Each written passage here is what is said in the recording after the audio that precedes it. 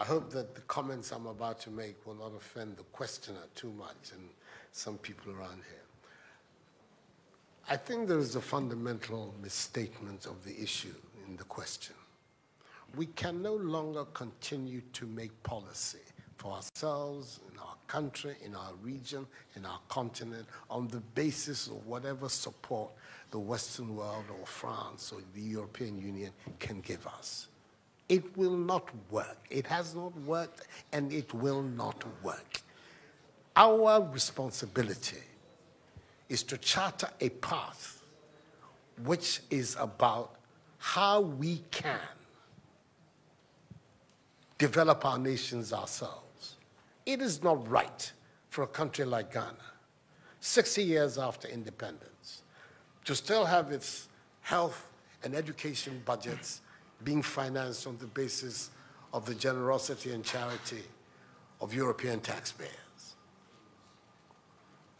By now, we should be able to finance our basic needs ourselves. And if we are going to look at the next 60 years as a period of transition, a period whereby we can stand on our own feet, our perspective has not to be what the French taxpayer decides to do with whatever surpluses that they have in France. They're welcome. They're appreciated. Whatever interventions that the French taxpayer through their governments make to us are appreciated. We're not going to lick a gift horse in the mouth. But this continent, and with all that has happened, is still today the repository of at least 30% of the most important minerals of the world. It is a continent of vast, arable, and fertile lands. It has the youngest population of any of the continents in the world. So it has the energy and the dynamism.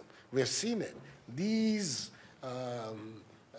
young men who are showing so much resilience and ingenuity in crossing the Sahara, finding ways to go across with rickety boats across the Mediterranean to really, those energies, we want to have those energies working inside our countries.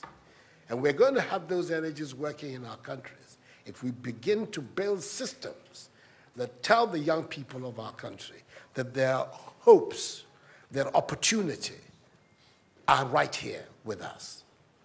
Migration and the movement of people is being presented in a manner which suggests that somehow it's a new phenomenon.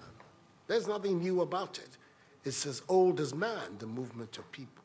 And it has always been linked to the same thing. The failure of where you are to provide you with an opportunity, so you move somewhere else. Those of you who are familiar with 19th century European history would know that the biggest wave of immigration in 19th century Europe, the latter part of it, came from Ireland and from Italy. Waves upon waves, generations of Italians and the Irish people left their countries to seek the American paradise, largely because Ireland was not working, Italy was not working. Today, you don't hear it. Italian young people are in Italy. Irish young people are in Ireland. We want young Africans to stay in Africa. And how are they? And it means that we have to get away from this mindset of dependence. This mindset about what can France do for us. France will do whatever it needs to do for its own sake. And when those coincide with ours, tant mieux, as the French people say.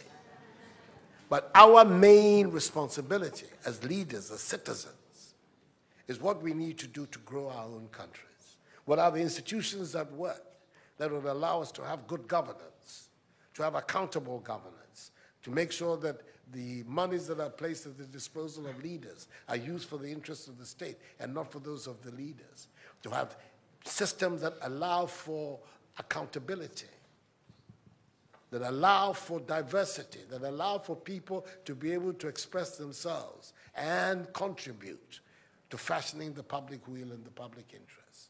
Our concern should be with what do we need to do in this 21st century to move Africa away from being cap in hand and begging for aid, for charity, for handouts. The African continent, when you look at its resources, should be giving monies to other places. We have huge wealth on this continent, in our own country of Ghana. And we need to have a mindset that says, we can do it. Others have done it. We can also do it. And once we have that mindset, we will see it as a liberating factor for ourselves. We keep talking about how it was that Koreans, Malaysians, Singaporeans, who got their independence at the same time as us. We're told of that at the time of Ghanaian independence, per capita Ghanaian income was higher than that of Korea. Today, Korea is part of the first world. So is Malaysia. So is Singapore. What happened?